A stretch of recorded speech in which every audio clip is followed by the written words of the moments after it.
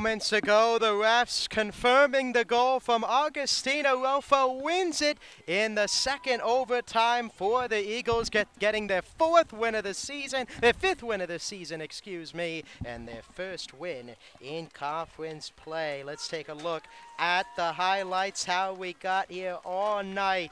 Back and forth action, Kate, but in that second overtime, it was another chance for the Eagles. Got one more opportunity and converted.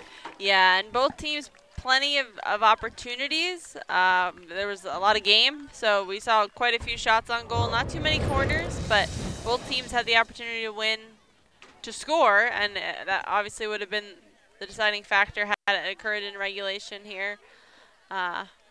Shots from both sides. We saw Linica Spons making her mark and Bryn Underwood shutting her down each and every time. Yeah, some opportunities in front. Certainly not going to expect the last time these two teams to face off against one another, as chances there, an opportunity in front, some incredible saves, as you mentioned. And in the overtime period, first overtime, back and forth, Linica Spons had a chance. In the first overtime, another incredible save by Underwood. We saw that a few times, Spons against Underwood, and Bryn Underwood winning the battle.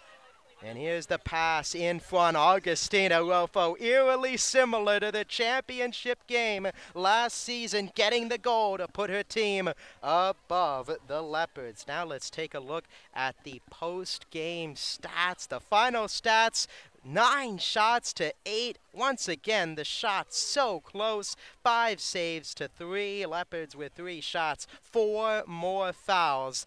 And that 9th shot for American, leading to the game-winning goal. And let's take a look at the leaders. Augustina Rofo with the goal, her first of the season. Gets the game winner, Bryn Underwood with 5 saves. Leah Good, a pair of shots. And Stella Malinowski with 1 shot, as American gets their 4th win of the season and their first win in conference play. For our entire crew here in Easton, John Sabino, our director, alongside Caitlin Arnold, I'm Jacob Smedley, saying so long, have a wonderful rest of your Friday night and weekend. You've been watching another presentation of Patriot League Field Hockey on ESPN.